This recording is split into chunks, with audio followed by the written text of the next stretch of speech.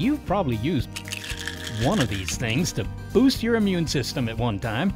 Here we have, vitamin C capsules, omega-3 pills, antibiotics, and over here, hand sanitizer. We use these things because we understand the workings of the immune system, unlike our ancestors who didn't. How could they know? It certainly wasn't intuitive. If you think about breaking a bone 200 years ago, well, you could see the bone was broken. But if you thought of the idea that a molecule smaller than the cellular level was sending a transmission across the body to stimulate a fever, that was not going to register based on the technology we had. And as a result, the study of the immune system was effectively a backwater for a long time. But could it be that we're still in a relative backwater? The immune system continues to surprise us. For one, we're learning that our cells work in concert with many other tiny actors, microbes, suggesting that our immune system is like precision choreography. Yet we treat it like a combat zone. Are we harming ourselves? I'm Seth Shostak. I'm Molly Bentley. This is Big Picture Science, produced at the SETI Institute. And in this episode, how ecosystems rely on their tiniest biological participants. What are the consequences of our search and destroy approach to them before fully understanding the role they play in ecological and personal health? It's granting immunity.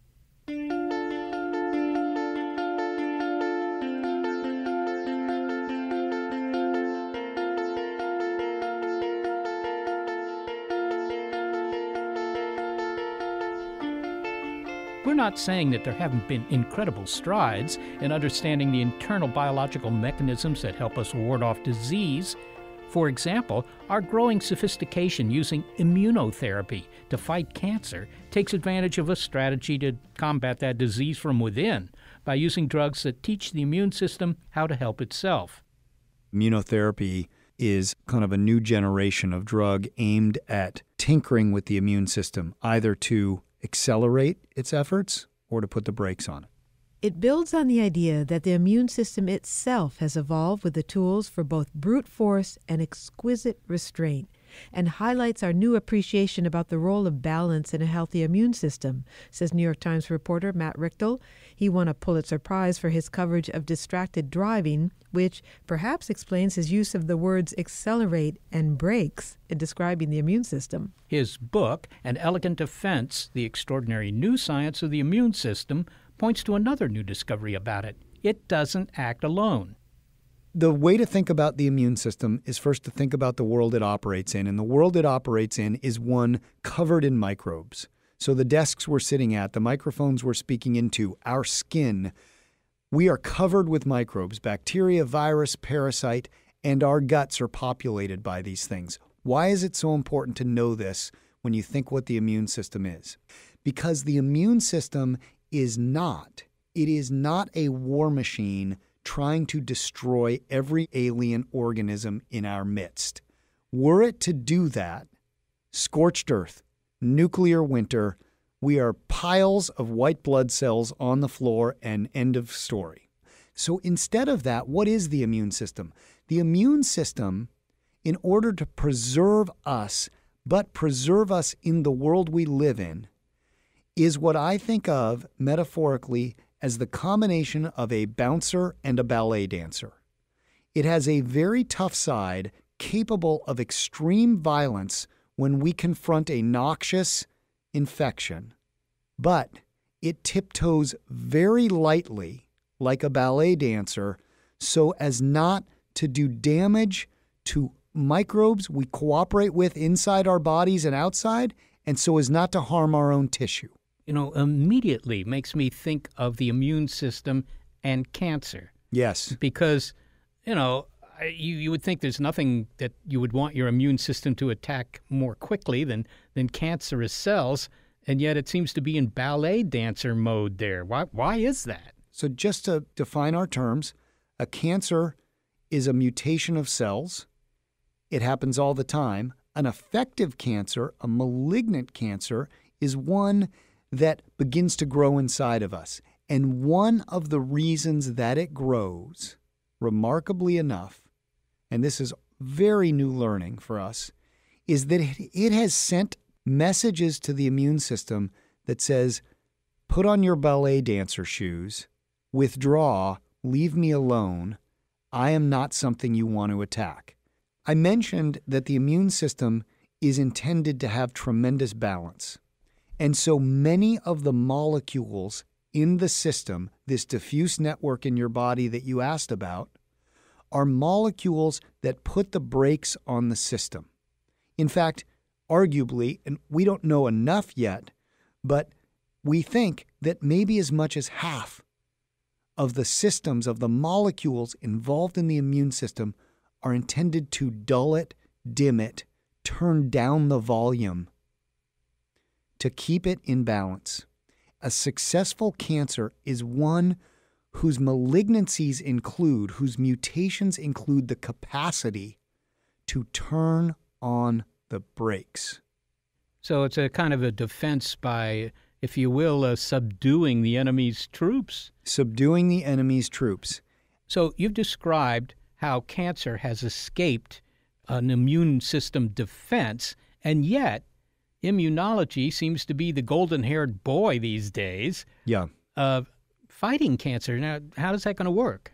So what we have learned how to do is send a message, in effect, to those molecules on the immune system that have been stymied by cancer and say, no, that actually is a foe. That is not self. Go forth and conquer. So we are tinkering at the molecular level with this extraordinary system such that we can turn up the volume, turn down the volume, bring the hammer, bring the brakes. That's how these systems work. All right. So the essence of this idea is to somehow manipulate the immune system, Yes. the white blood cells or whatever part of the immune system Yes. you're talking about, to recognize cancer cells as indeed enemy Yes. cells and let them go at it. I Yes. mean, that's the idea, okay? All right, well, that sounds like, really good news. But I think we should also talk about the fine print here, because I mentioned multiple times that there's this balance to be struck between the bouncer and the ballet dancer, between the accelerator and the brake. And the trouble with unleashing the immune system, if you will, or removing its brakes, is that it's not quite so discerning as to say, I will only go after the tumor. And what you can wind up with are side effects as dangerous as the cancer itself. I'm not saying you will get those side effects, but I am saying that we should hold two truths right now that are conflicting. One is hope, hope, hope. This is a major step. And the other is buyer beware. You've got to understand the risks. We ain't there yet. What about boosting my immune system? Because if I go on the web, I can find lots of things I can buy to supposedly boost my immune system, including just advice like eat your veggies or exercise, whatever. Does this really work? I mean, does this really boost my immune system? And given what you've said about the immune system and being sort of a mixed bag of capabilities there, maybe I don't want to boost my immune system. Maybe I just want to leave it the way it is. You do not want to boost your immune system, and it's one of the biggest misconceptions that I have had righted. It is an understandable marketing message that is flat wrong. You don't want to take a well-balanced immune system and edge it up. Because what you could do, frankly, is more harm than an outside pathogen or microbe might do to you. But there is a big distinction between boosting and supporting. And supporting your immune system is incredibly valuable. You can support your immune system such that it makes better decisions. It is calibrated more finely and more effectively, and it is there when you need it. And you can support it. That's different than boosting it. Well, finally, Matt, what about training it? Yes. I mean, what about taking your kid and saying, go play in the mud and in the dirt and so forth? And I don't mind if you lick the floors. I mean, that might be good for you, right? Yeah, so what you're getting at is another changing conception of the immune system, which had been called the hygiene hypothesis and is now called the old friends mechanism, because these microbes are not all our foes. There's a good argument to be made that we have over-sanitized our environment. all those microbes that we talked about earlier surrounding the desk, the microphone, the steering wheel that your listener may be holding right now, those microbes wind up informing and training the immune system. The bouncer and ballet dancer are trying to calibrate properly what to react to, when to throw the haymaker punch, when to tiptoe away, when to use toxins, when to surveil and not attack. In order to do that, like any system, they need inputs. They need testing grounds. They need boot camp. But I want to hit on one area that is so promising and so embryonic, and it's the microbiome and the therapies that may come from understanding how our gut works. A word on the microbiome. The microbiome is this body of bacteria that lives inside you, that shares your corpus, much of it in your gut. We don't understand much about it, but what we've begun to understand is this thing is integral to our survival.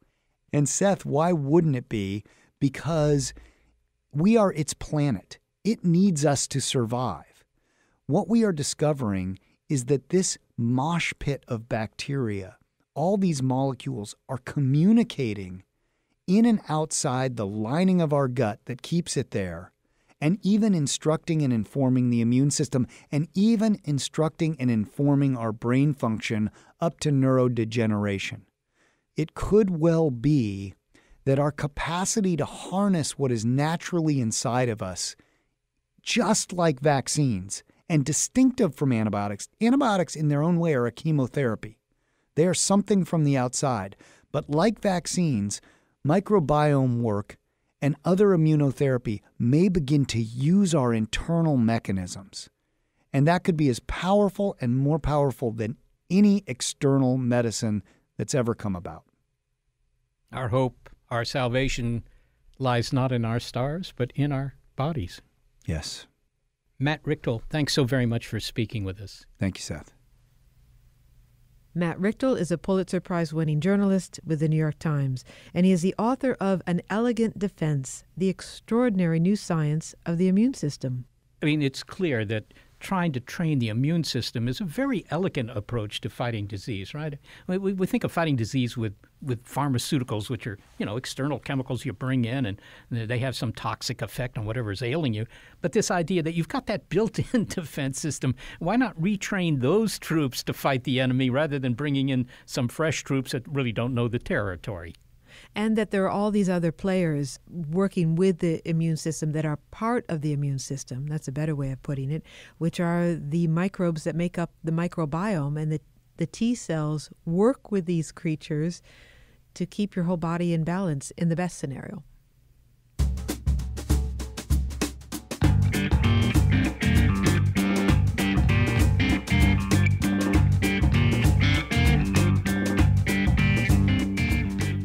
Just as we've adjusted to the idea that we are made up of and dependent on microbes and viruses, like a juggler adding another ball, along comes a new participant in the microbiome. We could talk about the bacterial microbiome, or we could talk about the fungal microbiome. And the fungal microbiome has led to the cute word mycobiome. Myco as in fungi, as in mushroom. Yes, there's a fungus among us, and it may even be in us, along with bacteria. Find out how diversity boosts your microbiome's effectiveness. Next, it's Granting Immunity on Big Picture Science. Okay, let's face it. That deodorant you're using, it's probably the same one your freshman roommate recommended. If you've taken the time to read the ingredients on the packaging, you probably wonder how many of them were developed for industrial applications. But there's a much better choice, Native. It's a safe, simple, and effective deodorant that has over 7,000 five-star reviews in places like Women's Health, Good Morning America, Nylon, and, well, a lot more. You can get Native in pleasant but not overwhelming scents, such as coconut and vanilla, lavender and rose, cucumber and mint, eucalyptus and mint, or, well, if you're a purist, totally unscented. And here's a special deal for listeners. 20% off your first purchase if you go to nativedeodorant.com and use promo code BPS, as in Big Picture Science. 20% off. Just mouse over to nativedeodorant.com and use the promo code BPS. Native Deodorant, effective and, frankly, simply better.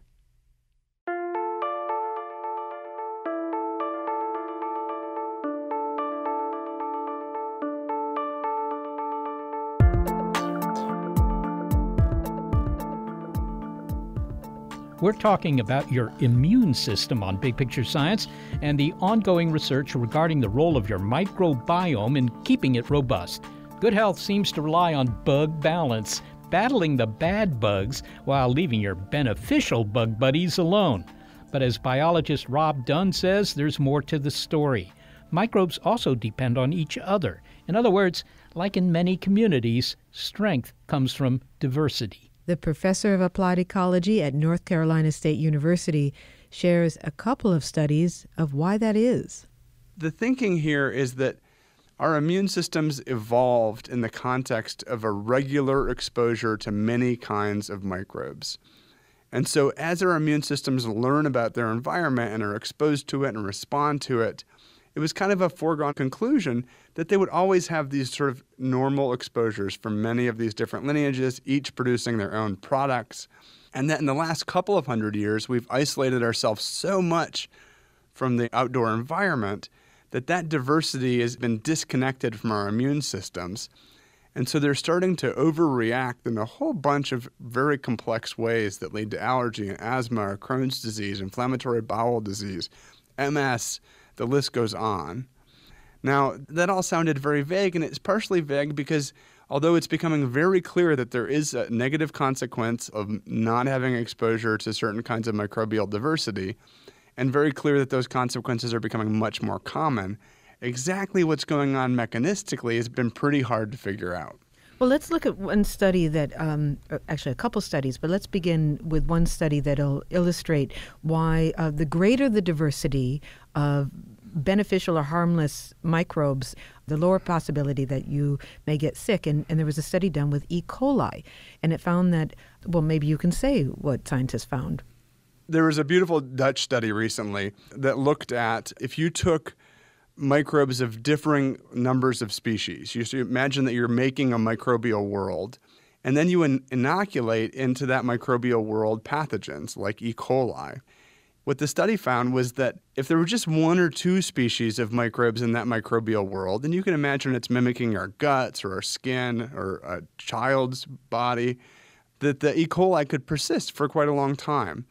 But as they added more kinds of microbes, that the E. coli could persist less and less time.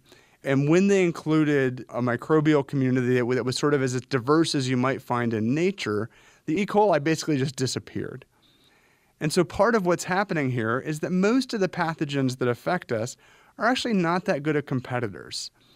And so the more diverse microbes we have in our gut, in our skin, in our surrounding environment, the greater the odds that at least one of those species is a really good competitor that can knock out these pathogens that we don't want. The flip side of this is that in a hospital, what we tend to do is to try to disfavor all diversity, and then something like E. coli shows up, and it's got no competition. And so it can just go about its business in a sort of a competition-free environment. It's the only shop producing its things in town.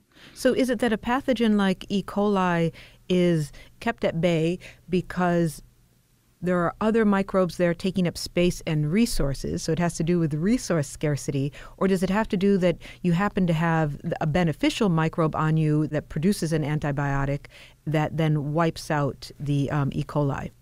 Depending on the condition, it's a mix of those things. And so on the skin, it seems to often relate just to taking up physical space. And so a pathogen arrives in your hands. If you have a nice layer of good microbes on your hands, that pathogen encounters that layer of microbes immediately, and it's hard for it to find any place to sort of set up shop. At the same time, especially closely related microbes tend to produce antibiotics that kill each other. And so some of the microbes on your skin and your gut are actually producing antimicrobials that are directly warding off the thing that might affect you. And I think it's probably a surprise to lots of people to learn that, when a pathogen lands on you, you shake some stranger's hand at the airport and suddenly you've got a rare pathogenic bacteria species from somewhere else in the world you never encountered before.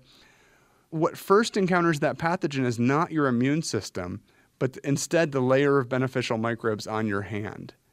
And most of the time, it's probably that layer that kills the arriving pathogen before your immune system even knows it's there.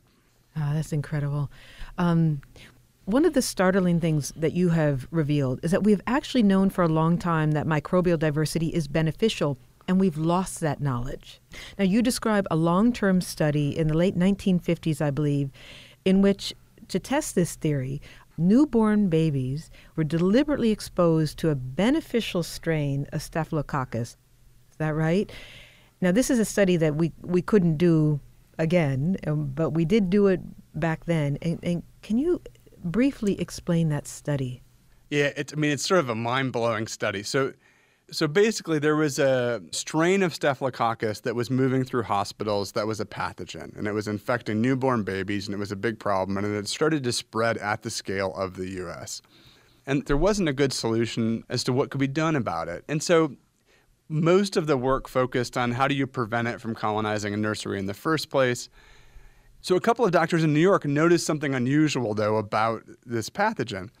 And what they noticed was that if you looked at brand newborn babies, they were very susceptible to this pathogen. And so if you looked in a nursery of 24-hour-old babies in which the pathogen had started to spread, most of them would be colonized. But if you looked at babies that were in a different nursery with no pathogen in the first 24 hours of their life and then moved to a nursery with the pathogen, they didn't seem to be colonized. So what this group thought was that maybe other bacteria were establishing on those babies that were in the healthy nursery first and preventing the pathogen from colonizing. And so what they proceeded to do was to find on a nurse a species of what they thought was a beneficial Staphylococcus and start to intentionally inoculate babies, newborns, with that species so as to ward off the pathogen. So to be clear, there are two strains of Staphylococcus. One is a beneficial strain, and then one is the one that's pathogenic. And they were trying to inoculate the babies with the beneficial strain. Yeah, and this was totally bold. There was very little precedent. I mean, a little bit of verbal precedent, not much experimental precedent. And they thought it would work. And so they did some preliminary experiments and relatively quickly found that it did seem to work. And then other hospitals started to call this team and say, hey, could you come to our hospital and inoculate all the newborns? And so across the U.S., newborns started to be inoculated with this beneficial Staphylococcus. And so some of your listeners were inoculated. And it worked, and it rid hospitals of the pathogen. Although I introduced the word inoculate, the babies weren't given a vaccine. They were just exposed to these bacteria. Garden might be the better word. The seed, in this case, some bacterial cells of these microbial populations, was just sort of swabbed into the nose or onto the belly button of these newborn babies. And these are bacteria that the babies would have eventually become exposed to. What was key here is the timing, that they were exposed to it right after they were born. Yeah, the idea was that they needed to be exposed to this beneficial strain first, before the pathogen found them. And that beneficial strain needed to grow into the nose and in the belly button so that when the pathogen showed up, that beneficial strain would keep it at bay. So what these scientists had discovered was a naturally evolved way of fighting disease bacteria. But then the study was stopped, and we lost that knowledge. And now, of course, in many hospitals, you do have dangerous strains of viruses and bacteria taking hold. And when I was reading the study, I thought, Rob, how have we gone so wrong? How did we lose this knowledge? We did. We sort of there's a lost generation that happened in there. And partially what happened is that in a medical context, antibiotics, which were already available but not successful in treating this strain, which was resistant to penicillin, but newer, cheaper antibiotics came on the market. And that was a really, really easy way to treat the pathogen. And so hospitals switched. And so once they switched, it seemed like a wonder cure, and it was cheap. And that's sort of a recipe for not looking back. You know, the solution's cheap. It seems to always work. And you know there's going to be a problem in the future, but today's a really busy day. And so that's what happened in hospitals. And I think on the research side, we're easily trapped by the same sort of phenomena because the funding moves, you know. So antibiotics are working. We need to discover more new antibiotics. And so we shifted away from these kinds of ideas. And I think the other thing is that growing something seems old-timey. It seems like, that's an unsophisticated thing when we could use chemicals to kill something. And so we really set up medicine as this model where, like, we kill bad things and we prevent them from harming us. And there's not much of a history in modern Western medicine for we grow good things.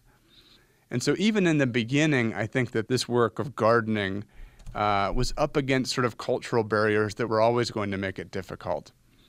Rob Dunn, thank you so much for speaking with us. Oh, my great pleasure, Molly. Thank you. Rob Dunn is a professor of applied ecology at North Carolina State University and is the author of Never Home Alone, From Microbes to Millipedes, Camel Crickets and Honeybees, The Natural History of Where We Live. Okay, I've often been told that I'm somewhat of a fun guy, but this guy has a lot more experience with fungi than I. I'm David Underhill. I'm a professor of immunology at Cedars-Sinai Medical Center in Los Angeles.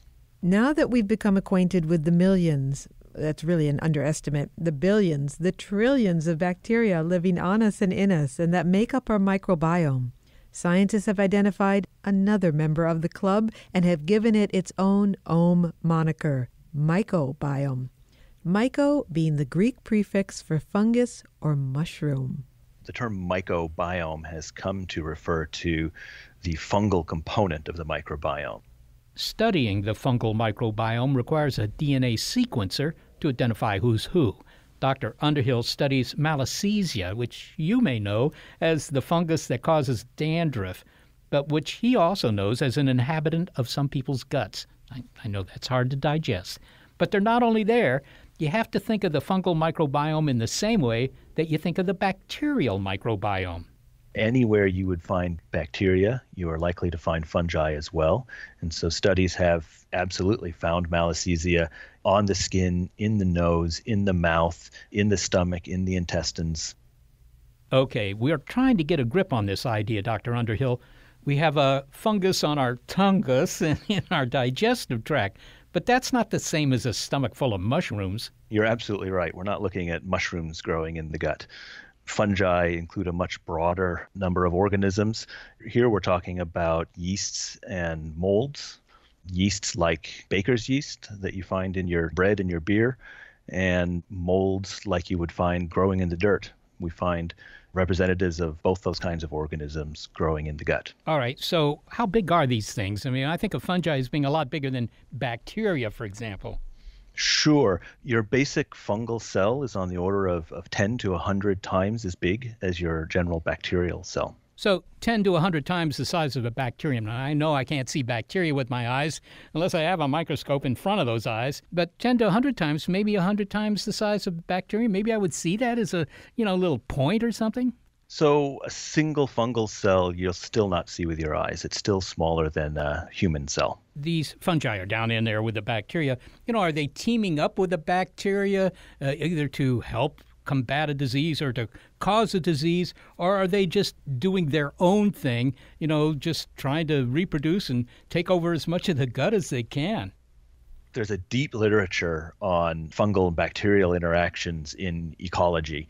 So, on the forest soil and plant roots and things like this, characterizing, both mutually beneficial and combative interactions between fungi and bacteria. In fact, most of our antibiotics, things like penicillin, come from fungi, right? So fungi make these things specifically to fight with bacteria, which leads to the really interesting idea as to whether fungi are interacting with or fighting with or helping the bacteria in the gut. And the answer to that is we just really don't know yet. I understand you're studying Malassezia, the fungus that also causes dandruff. Somewhat of a surprise to me. I didn't know that dandruff was caused by, a fungus. I always thought it was something having to do with, hair hygiene or something like that. What does your research suggest about its presence in our guts as well? This study started with an attempt to understand whether the fungi that we find in the gut changes in people who have diseases of the gut. In this case, we looked at the microbiome, the microbes that were associated directly with the intestinal walls in people with Crohn's disease. Using DNA sequencing to identify all the fungi we could find there, we found that Malassezia was specifically enriched or more present in patients who had Crohn's disease than in healthy people. Crohn's disease is a chronic inflammatory disease of the gut, affects, something on the order of 1 in 200 Americans. We don't know what causes it, and we don't know how to cure it. All right, so what you wanted to find out was whether the fungi were just sort of sitting around, not playing any part in this disease, just sort of passive onlookers, or whether they were somehow involved in either fighting the disease or promoting the disease?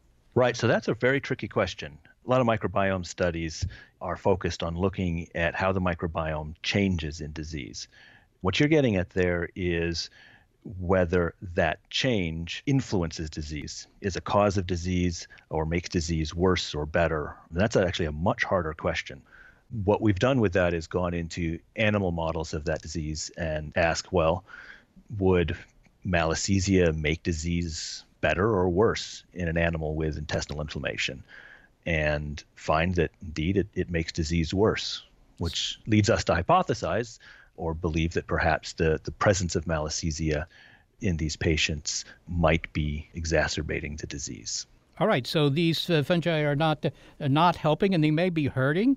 Maybe you could tell me, David, how something that's normally associated with my scalp could get into my gut. I mean, what did I do? I don't eat dandruff. I mean, how did it get down in there? So that's a fantastic question, and one to which I just don't have an answer yet. This is a normal organism you find on your skin, whether you have dandruff or not. Even on healthy skin, you'll be colonized with Malassezia. We actually don't know terribly much about why, in the context of dandruff, it becomes something bad or uncomfortable. I'm kind of curious. I mean, if you're studying these things in our guts, maybe you still haven't figured out, how to treat Crohn's disease because it's not exclusively caused by these fungi. But what about fungicides? Why can't I use them in my hair? You absolutely do use them in your hair. If you have a particularly bad dandruff and use some of these medicated shampoos, they have antifungals in them, and you are actually treating the fungi on the scalp. My goodness. But what fraction of them might be involved in disease? I mean, we were talking about Malassezia, but I think I read somewhere that they might be implicated in neurological diseases such as Parkinson's. Do we know about any other bad actors down there that are fungi? Yeah, I think the real answer to that is we just don't know enough yet. The field is so new that we're only now beginning to sort out what the fungi might specifically be doing that would be similar to or different than the bacteria that are present. I expect that fungi will turn out to be a critical piece of the microbiome in how it influences health and disease. We've certainly grown and developed with fungi in our gut just as an evolutionary thing, and it seems most likely that they have beneficial effects as well as the obviously manifested bad effects that are associated with diseases that fungi might cause. Well, finally, David, it is a bit of a surprise to me that I have fungi in my gut as well as bacteria. I mean, what else is down there that we don't know about? Am I going to find mammals in my gut? I mean, there seems to be no end. We have as much nature in us as outside of us. I mean, we have evolved to be the humans we are in a environment that's full of living things. And if we had to be entirely sterile to survive, one imagines we wouldn't have gotten that far. We certainly wouldn't have gotten as big as we've gotten. So we have incorporated the microbes around us into and onto our bodies. Our immune systems know how to live with them in a healthy and beneficial way. We have bacteria on us and in us, as we've been discussing. We have fungi on us and in us. We carry a lot of viruses on us and in us that are part of us. In fact, we carry viruses that are specific to those bacteria and those fungi on us and in us. We could go farther. We carry other single-celled organisms on us that we don't know a whole lot about yet. We carry worms on us and in us sometimes, and our immune systems know how to work with that. So I think there's a great depth to explore there with our understanding of this wild ecology and how our bodies, in a healthy way, know how to live with it. David Underhill, thank you so very much for speaking with us. You're very welcome. David Underhill is a professor of immunology at Cedars-Sinai Medical Center in Los Angeles. I like the summary that you gave there at the end, Seth, which is a good place to put a summary, that there is as much wild us in us as there is outside of us. Yeah, well, it's a little bit strange to think about it at first, that there are all these sort of foreigners inhabiting your body. But in fact, they're not bad guys, most of them. They're actually good guys. So I guess we ought to put out the welcome mat if I could somehow fit one into my digestive tract. And they're not even foreigners. These microbes have evolved with us since the beginning of time.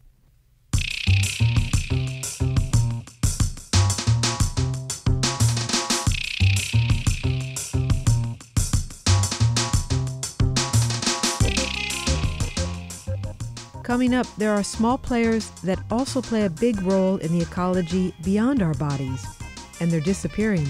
There's no way that we humans would survive if all the insects suddenly would be gone.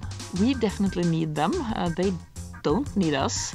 What's causing the great insect disappearance, and why some say it could lead to ecosystem collapse? Next, it's granting immunity on Big Picture Science.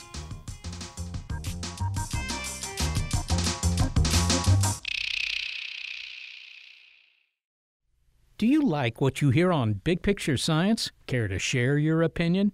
Well, if so, please take the time to leave a review on your favorite listening platform, whether that's iTunes, Stitcher, Spotify, Himalaya, Pandora, or something else. Your review helps new listeners find our show and lets us know how we're doing, and it only takes a moment.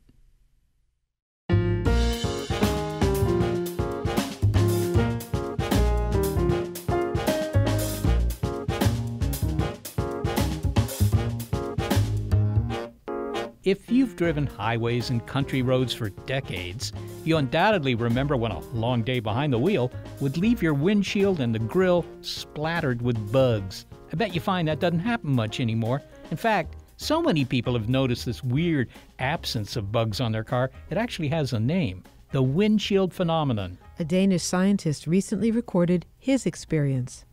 And he had actually measured the number of insects 20 years ago that hit his windshield when he was driving, and now he drove the exact same distances again and counted, and there was a huge drop. There were clues that insect populations are declining, but it took a while to put the pieces of the puzzle together. Scientists have found that in many parts of the world, the number of birds that feed on insects is dropping. Now, the bird people knew this, but the insect people only kind of knew it. Another clue: the pollination of some crops and wild plants seems to be declining. But that trend wasn't connected to the disappearance of insects. But now we're pulling these disturbing trends together. Rob Dunn and others talked earlier about the importance of the diversity of microbes that help make up the wild ecosystem inside us. But as a conservation ecologist, Dr. Dunn says we have an equal indebtedness and dependency on the wild ecosystem around us. And I think we need to recognize that we're part of nature, and I think we also need to recognize that what we know about nature is still pretty humble. And so that means it's far easier to conserve nature than it is to break nature, break these sort of connections among species and try to rebuild them. And so I think we're in a key moment where we need to conserve many kinds of nature in our daily lives if we want to have healthy lives and a healthy planet. And insects, some of the smallest members of the ecosystem that we encounter every day, provide many of those interconnections. My name is Anne Sverdrup Thygesen, and I'm a professor in conservation biology at the Norwegian University of Life Sciences. And I study insects because I think they are the most fascinating organisms we have on this planet, and they are so important for us. They actually save our lives a little every day. We've been talking in this episode about the role microbes play in our immune system. We've heard the undesirable effects on our health caused by compulsively over-sterilizing our hands and our homes. Could it be that if we step back and consider the big picture, we'll find that insects play a similar role in the health of global ecosystems, and that we've too often wrongly considered them pests rather than allies? Dr. Sverdrup Thygesen is the author of Buzz, Sting, Bite: Why We Need Insects. Insects are really the cogs in nature that makes everything turn, that makes everything work. And of course, yes, they're small, but they're so incredibly numerous, and they come in so many different types and varieties. And yes, they are really incredibly important for the health of the ecosystems, the health of nature. Can you give us an idea of some of the roles that they play if we had to give them titles? Pollinator is one of them, but what are the others? Yeah, pollinators, that's the one everybody knows about, but I think they are also janitors, and that's a really important role. They tidy up in nature, take away all sorts of dead plants, dead trees, dead animals, and the dung that animals produce while they are living. And that's really important. They turn that back into fertile soil so that new life can actually grow from that soil again. And also they are extremely important as just food for other larger creatures.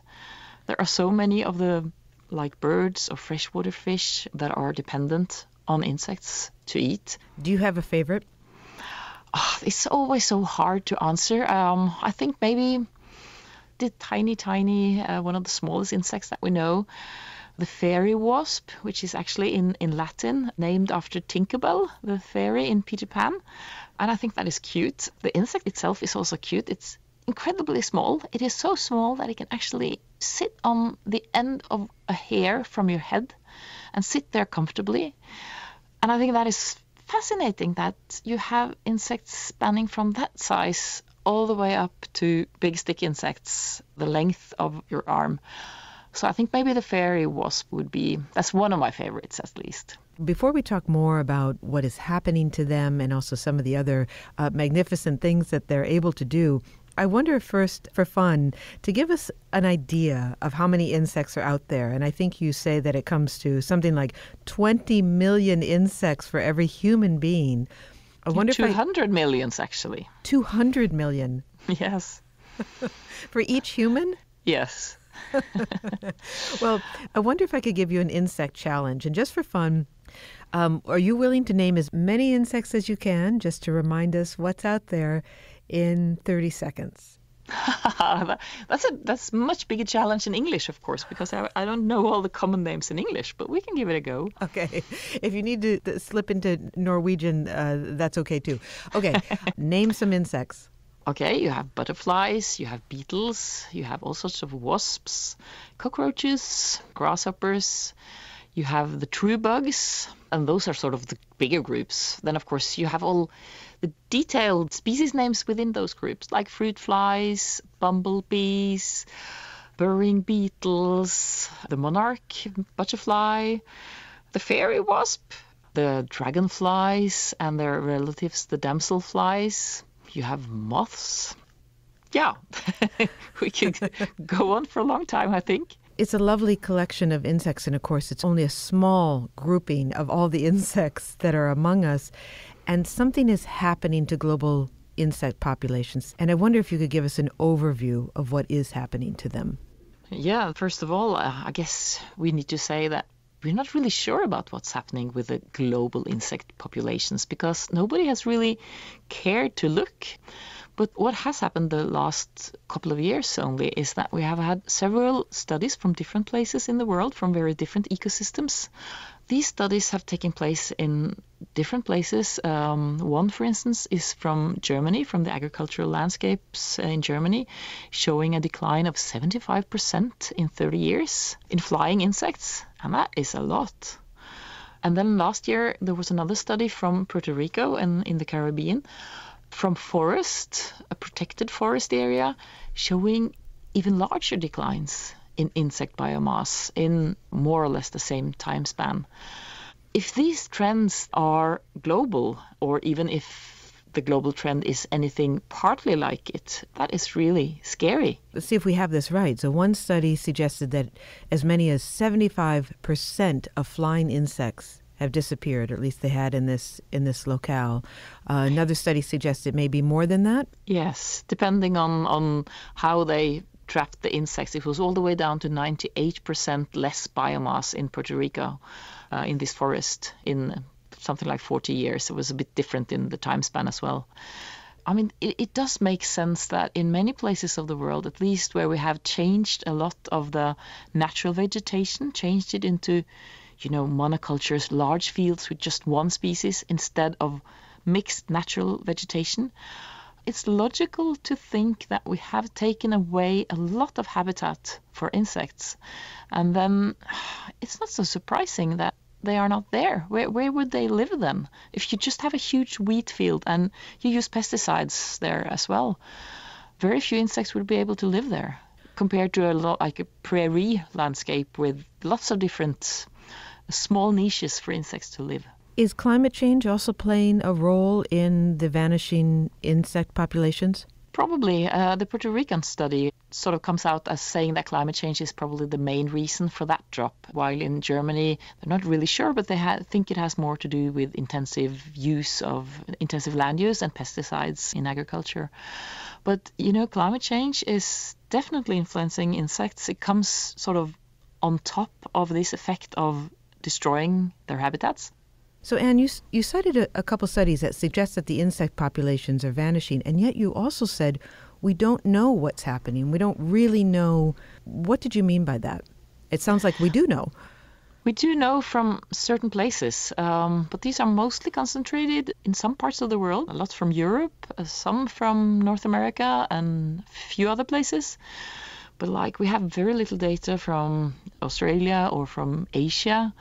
So the complete picture is probably that, yes, insects are declining, but the exact speed of it and the magnitude, we don't really know. So let's have you introduce us to some more insects and talk about what life is like for them and the sorts of things that they do.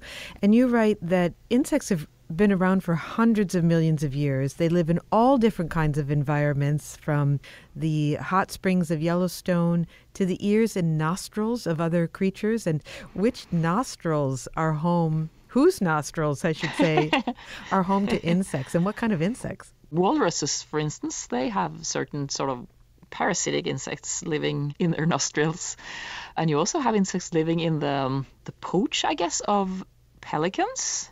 Pouch, yes. Yes, and there are lice living in the fur of seals that actually can, go with the seals when they dive into the ocean, because otherwise the oceans are the only places where you don't find insects. But in a way, you do find them there still, in the nostrils of walruses and in the fur of seals, for instance. Deep diving lice. Yes. So it is really fascinating, I think, how they have adapted to all these different places of habitats and all these incredibly bizarre and strange ways of living. It looks as though the insect populations are declining, and they may be declining quite rapidly.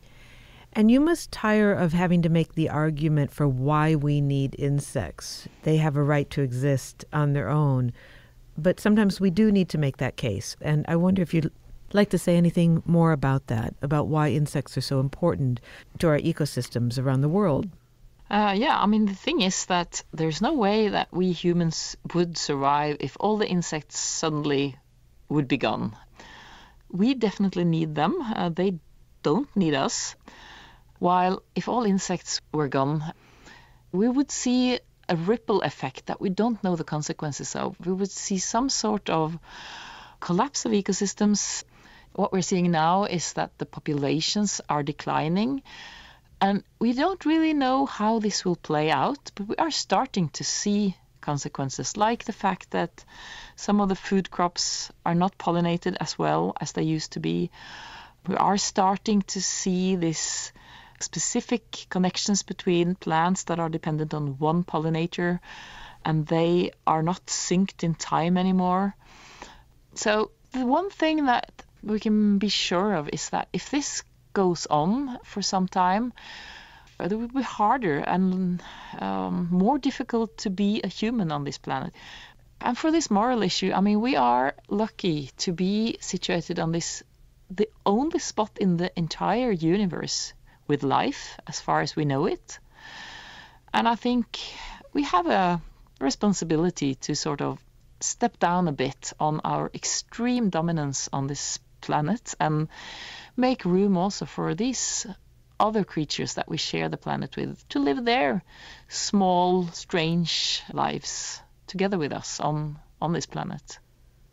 Anne Sverdrup-Thygesen, thank you so much for speaking with us today about the things that buzz, sting, and bite about insects.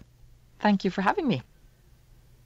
Anne Sverdrup Thygesen is a professor of conservation biology at the Norwegian University of Life Sciences and is the author of Buzz, Sting, Bite: Why We Need Insects. All right. Well, what we're hearing in the show is we're all interdependent. We're living on each other and in each other. You have fungi and bacteria that are living in our noses, and you have insects living in the noses of walruses, and we all need each other. And you can't just choose the tiniest organisms and wipe them out because they seem to be inconvenient. After listening to whom we spoke to today, I feel like a living zoo. All these critters, let's face it, the planet actually belongs to the small.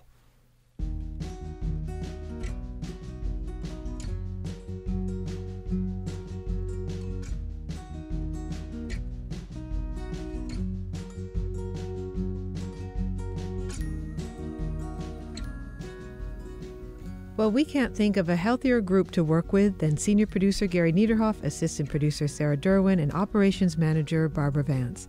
I am executive producer Molly Bentley. Thanks also to financial support from Rena Shulsky-David and Sammy David, and to the William K. Bowes Jr. Foundation. Big Picture Science is produced at the SETI Institute, a nonprofit education and research organization whose scientists study the origin and nature of life, including the formation of planets. I'm the Institute senior astronomer Seth Shostak, and I'm pretty gutsy. Also, big thanks to our listeners. Your ears have been attuned to an episode of Big Picture Science called Granting Immunity. If you'd like to hear more Big Picture Science, well, you'll find past episodes in our archive, bigpicturescience.org. And our website also has links to the guests you heard. You may be listening to us on the radio, but did you know we're also a podcast? And you can make sure you never miss an episode by subscribing to the By Pi Sci podcast on iTunes, Google Play, Stitcher, Spotify, iHeartRadio, Pandora, or Himalaya.